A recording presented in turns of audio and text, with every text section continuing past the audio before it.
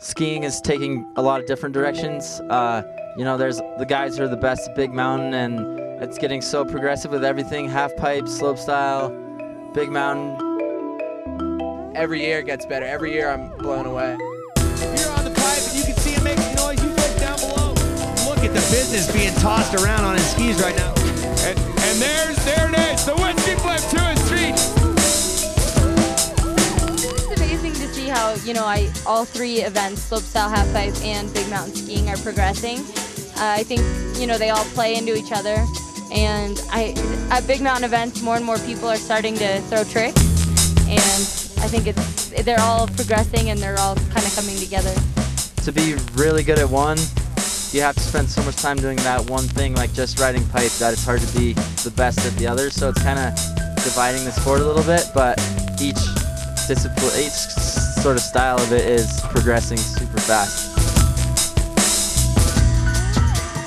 I mean, I think this sport is definitely going to grow and increase in popularity just as snowboarding has. But I mean, skiing's huge.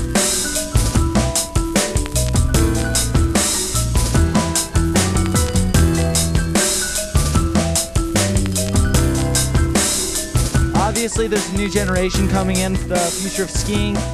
There's plenty of young guns, including myself, hopefully, you know. And, you know, we're just progressing the sport and pushing it. Definitely more inverts, better grabs and style, more amplitude, more spinning.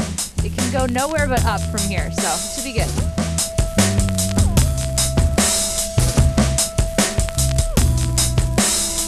No, but I mean, just feeding off like everybody else skiing, you see somebody go bigger, and that just makes you want to go that much bigger, and then your adrenaline gets up, and you just want to overcome that. So that's really what it is, and you just get so fired up, and it's so fun that I just want to keep doing it and keep progressing.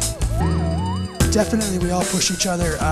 When you see one of your buddies throw down a sick run, it just gets you that much more stoked to go and throw one down yourself. I mean, in the halfpipe, you're just seeing guys going bigger, getting stylier. That's what the judges are liking to see. And in the backcountry, you're just going to constantly see people going bigger and faster and stuff. You know, people are getting stronger, working out more, taking it more seriously. So, really evolving right now, and I can't wait to see what happens in the next 3 years. So, it's going to be good.